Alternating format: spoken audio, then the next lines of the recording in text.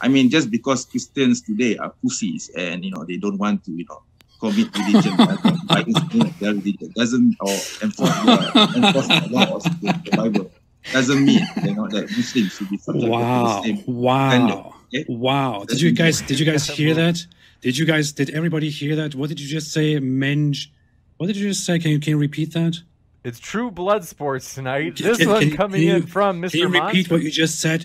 What would happen if somebody came here and said the same thing about Muslims? What would happen if people said similar things about Muslims? What would happen if people name-called Muslims in such a way, which I do not even do? You people would go crazy, would go nuts, you would start crying like fucking babies while claiming to be the tough ones, and would cry about Islamophobia and how you are oppressed. And here you are calling other people names and calling an entire religious group pussies.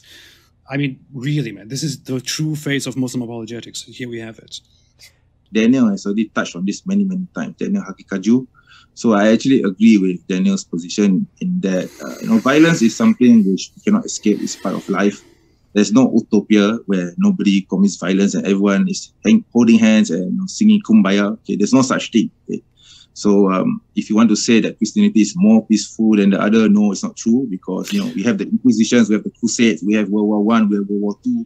All these were started by Christians. Daniel Hakikaju says that Christianity is more peaceful. There's no such thing as Judaism being more peaceful than the other, or Islam being more.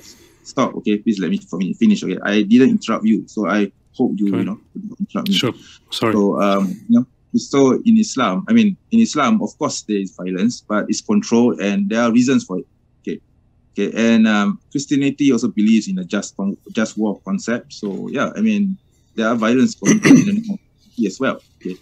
Just because Christians today are pussies and they don't want to commit religion violence their religion doesn't or enforce the laws of the Bible doesn't mean that Muslims should be subject to the same standard. Wow.